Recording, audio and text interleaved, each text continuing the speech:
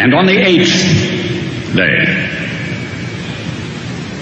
God looked down on his planned paradise and said, I need a caretaker. So God made a farmer. God said, I need somebody willing to get up before dawn, milk cows, work all day in the fields, milk cows again, eat supper, then go to town and stay past midnight at a meeting of the school board. So God made a farmer. I need somebody with arms strong enough to wrestle a calf and yet gentle enough to deliver his own grandchild. Somebody to call hogs, tame cantankerous machinery, come home hungry, have to wait lunch until his wife's done feeding visiting ladies, then tell the ladies to be sure and come back real soon and mean it. So God made a farmer.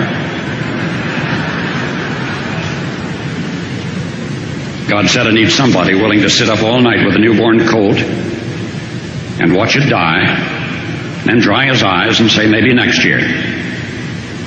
I need somebody who can shape an axe handle from a persimmon sprout, shoe a horse with a hunk of car tire, who can make harness out of hay, wire, feed sacks, and shoe scraps, who planting time and harvest season will finish his 40-hour week by Tuesday noon, and then painin' from tractor back put in another 72 hours. So God made a farmer.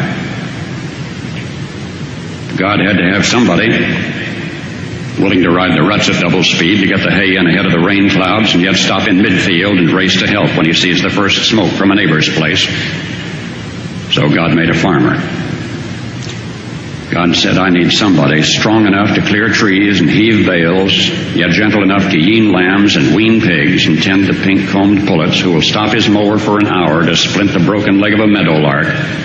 It had to be somebody who'd plow deep and straight and not cut corners. Somebody to seed, weed, feed, breed, and rake and disc and plow and plant and tie the fleece and strain the milk and replenish the self-feeder and finish a hard week's work with a 5-mile drive to church. Somebody who'd bail a family together with the soft, strong bonds of sharing, who would laugh and then sigh and then reply with smiling eyes when his son says that he wants to spend his life doing what Dad does.